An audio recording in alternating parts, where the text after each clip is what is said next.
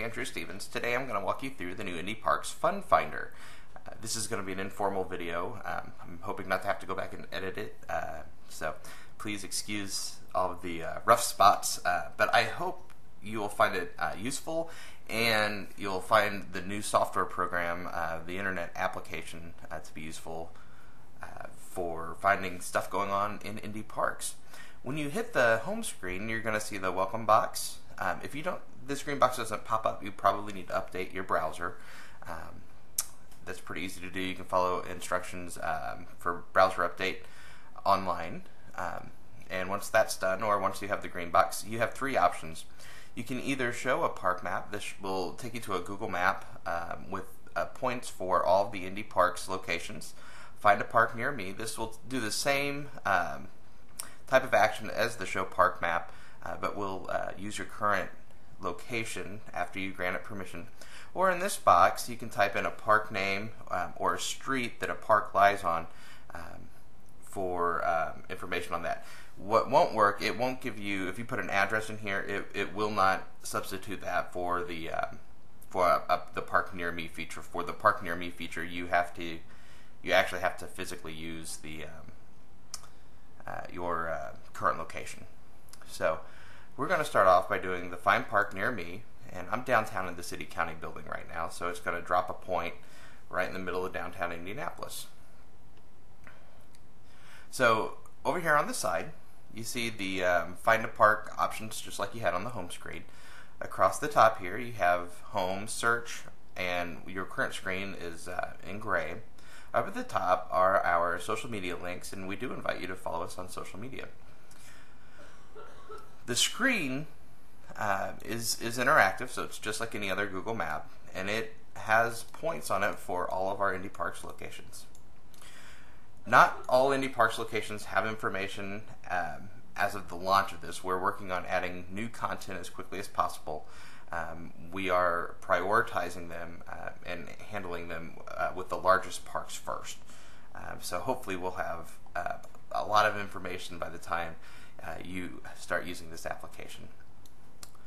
So we're going to start off easy. We're going to go ahead and we're going to view Broad Ripple Park, which is up here. There's Tarkington, Arsenal, Canterbury, and up to Broad Ripple. Great. So we're going to click on the pointer, on the red pointer, and that'll pop up the name of the park and then a link to take you to the park page. Now, some of the larger parks are integrated into the Google Maps layer already, so you see Broad Ripple Park. If you click on the tree, it'll actually take you over to the Google Map page for that park and run a Google search on Broad Ripple. So what you're actually wanting to do is make sure you are clicking on the red bubble.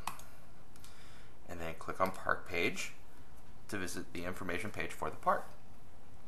Up at the top, you'll see information pertaining to things that are immediately happening, important events happening in the parks right now. So information that you might find up there is information if a park has been closed for a day for a special event, if a park is closed to a water main break, if there's nasty weather outside and we've had to close the swimming pools during the summer, if there's a snowstorm and we are closing the parks to prevent people from driving, excess driving. That information will be displayed up in the orange bubble. So whenever you come to the site, please take a minute to check the information in the orange bubble and see if that gives information on what you were planning to do for the day. You can close the orange bubble by clicking on the X. You don't have to. You can leave it up. So on the park information page, you see general information on the park. So here we go, Broad Ripple Park. This information here is all information entered by the facility. Some parks will have more information here than others. Some parks may not have information in here when you're looking at the park.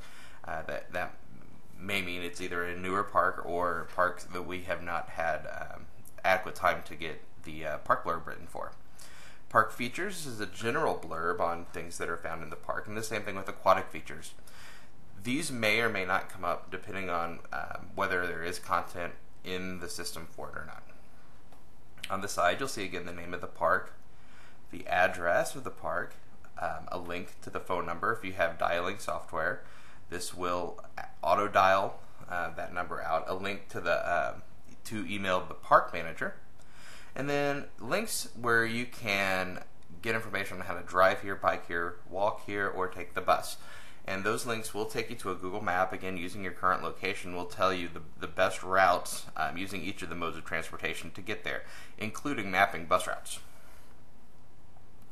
And all of our parks have Facebook site locations and Facebook pages, so you can take a second to follow your favorite park's Facebook page.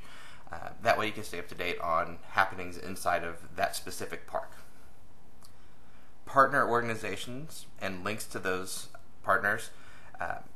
Indy Parks loves to partner with people to do things, and a lot of our parks have standing partnerships, and these are going to be links to those standing partnerships homepages, so you can find more information out about those very, very valuable partners. In the future, you'll also see links down in this area to documents pertaining to the park. So that could be copies of the park-specific fun guide, it could be flyers for a specific program, or general information like on the master plan for the park. That information will come up down here as links. As you scroll down the page, you'll see hours of operation. These are the general hours of operation for the different locations inside of the park. So there's park center hours at Broad Ripple, the days of the week and the hours, and pool hours.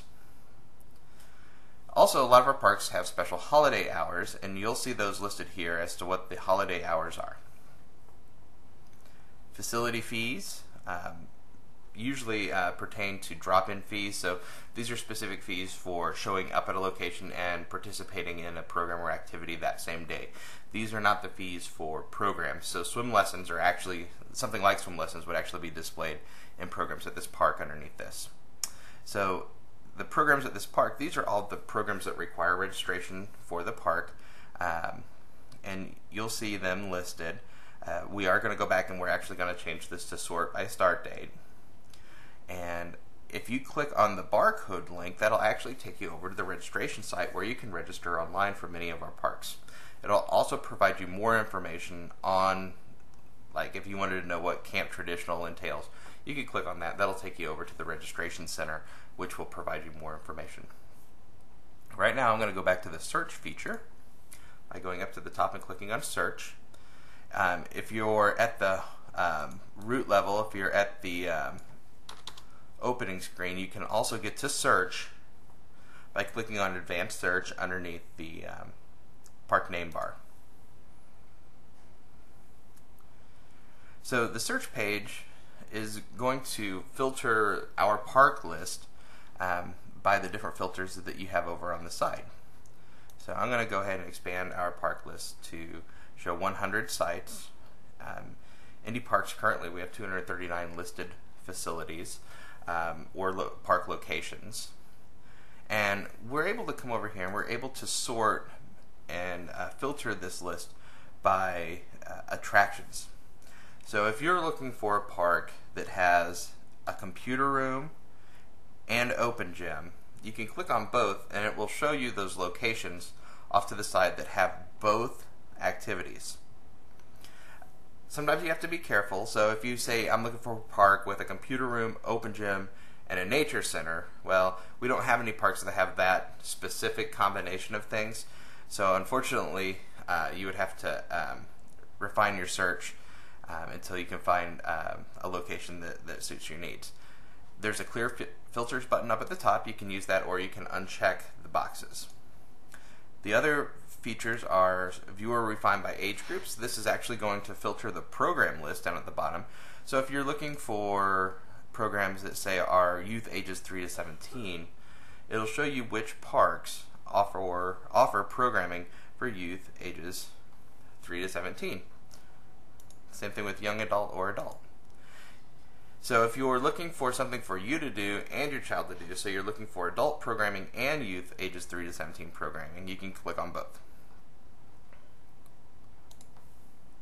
And finally, the last filter that we have is viewer refined by activity type. This is a fairly long list of all the activities that are being offered right now at Indy Parks. So if you're looking for a specific activity, you can come through the activity and say, okay, I'm looking for fencing. It'll come up and it'll show you who's offering fencing. Same thing if you're looking for, look and see who's offering pickleball. Garfield Park, and you're able to click on View Details. And that'll take you over to the Garfield Park page.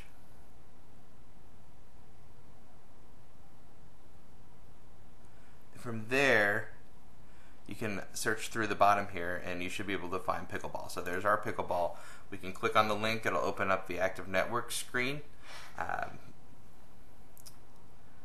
And this is an alert that you'll sometimes get. I'm on the active networks page a lot, so frequently I have to go out and back in. So if you get that, all you have to do is wait for it to refresh and then go back in. It has to refresh the browser history for that site.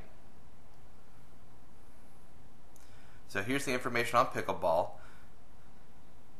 And this class is not available for internet registration because this is an actual drop-in program that's offered specific times during the day. So you see the class looks like it's repeated on Mondays and Tuesdays from 6:30 until 8:30 with a fee of $2 per admission time. So that's pretty much our new FunFinder website. We do hope that it helps you find the programs and activities and parks you're looking for throughout Indianapolis. If you have any questions, feel free to email me at asteven@indy.gov.